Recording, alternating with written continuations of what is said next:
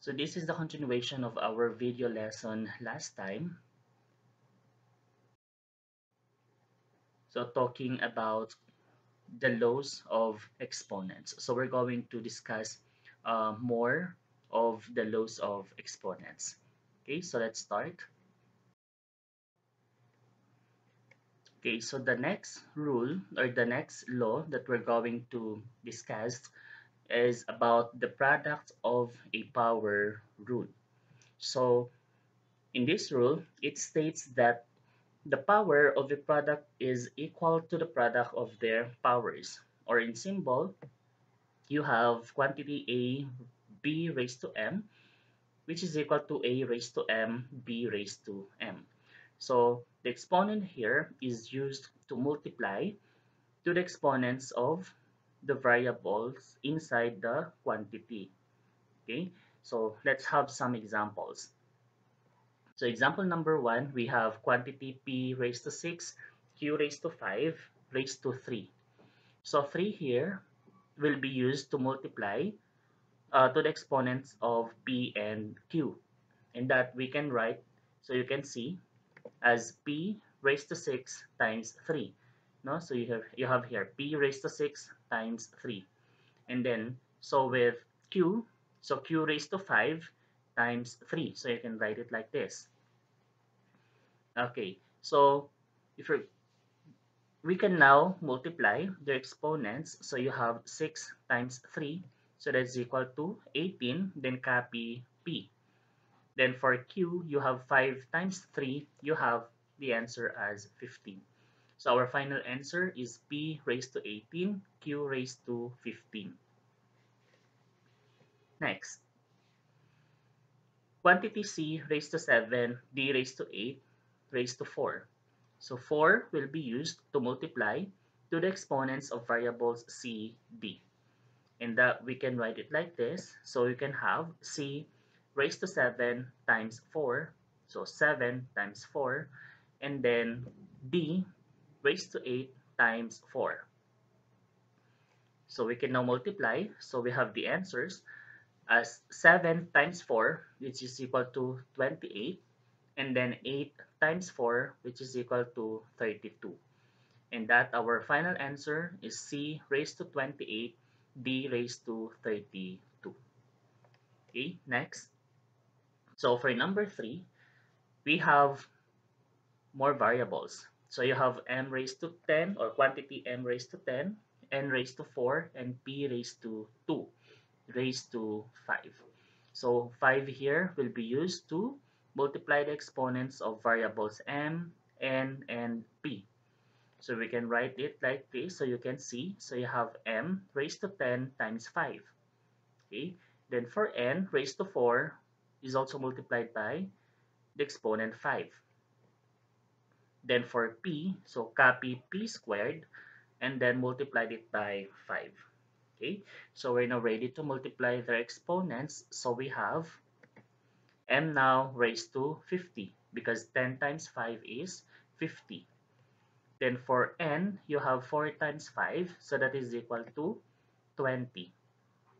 For p, you have 10 because 2 times 5 is equal to 10. So that is how the product of a power rule be done. Okay, next. So we also have the what is so-called the power of a quotient rule. So in here, we have that the power of a quotient is equal to the quotient of their powers. Or in symbol, we have A, or quantity A over B raised to M, which is equal to A raised to M over by B raised to M. So we're going to use the exponent outside again to for the exponents of our numerator here and denominator. So to understand, let's have some examples.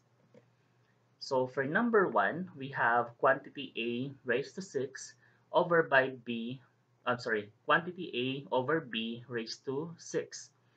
And that is equal now to A raised to 6 over by B raised to 6.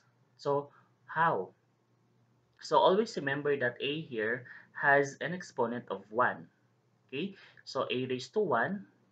Then also for b, you have b raised to 1.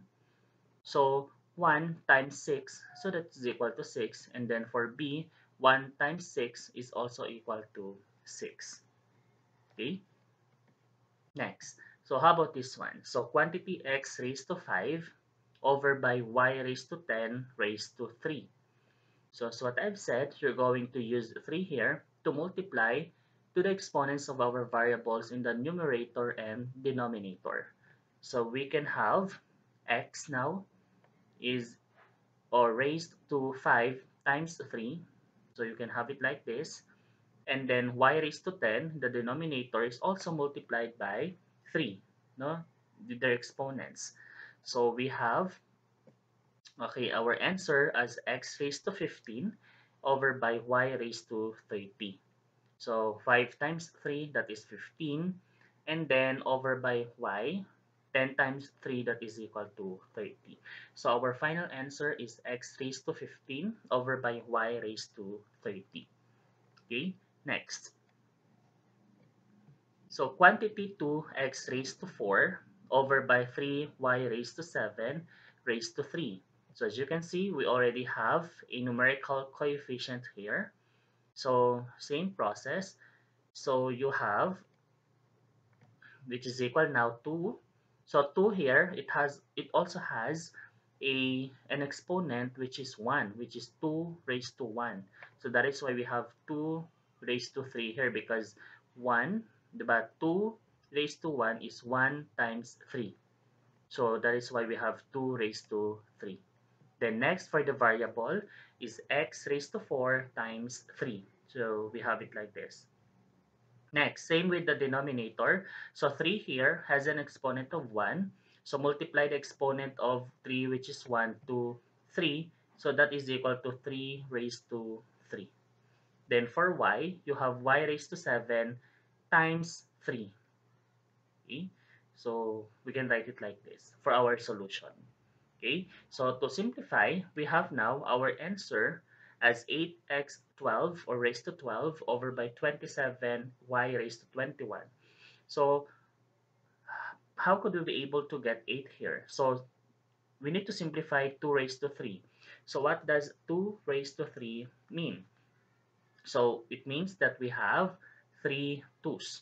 So multiply 2 by itself 3 times. So 2 times 2, that is 4.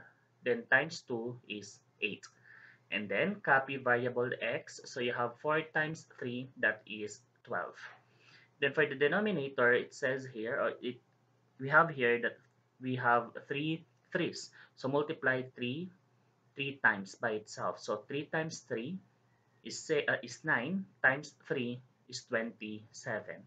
And then multiply the exponents, then copy the variable, so which is 21. So 8 and 27 here do not have a common factor, so that is why we can say now that our final answer is 8x raised to 12 over 27y raised to 21. Okay, so that is all about the other two laws or rule that we have for the laws of exponents. So, okay, thank you. We still have more, no, last two important rules in terms of the laws of exponents. So we'll have that in another video lesson.